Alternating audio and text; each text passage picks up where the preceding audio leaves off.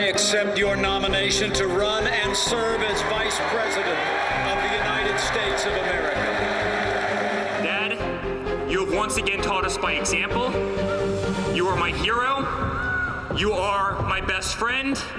You are the next President of the United States. Vote for the survival of the greatest country in the world and do the right thing for this country. Vote for Donald Trump.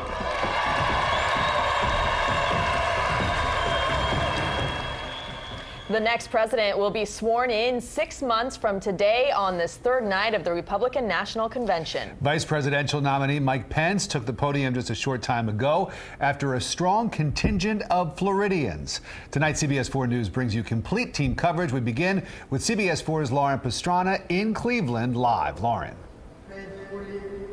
Rick, Rutabaga Day 3 of the Republican National Convention is just now wrapping up here at the Quicken Loans Arena in Cleveland, Ohio. It's a night that saw just a bit of everything. There was some emphatic applause for most of the speakers here on the stage today, but we also saw some pretty passionate boos, those directed to Senator Ted Cruz as he spoke here on the convention floor without actually endorsing Donald Trump. Now, Indiana Governor Mike Pence spoke just a few minutes ago, accepting his party's nomination for Vice President of the United States.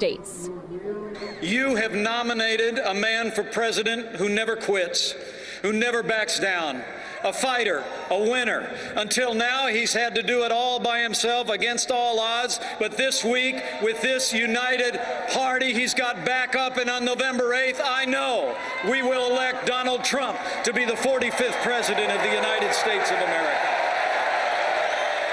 Let's resolve here and now that Hillary Clinton will never become president of the United States of America.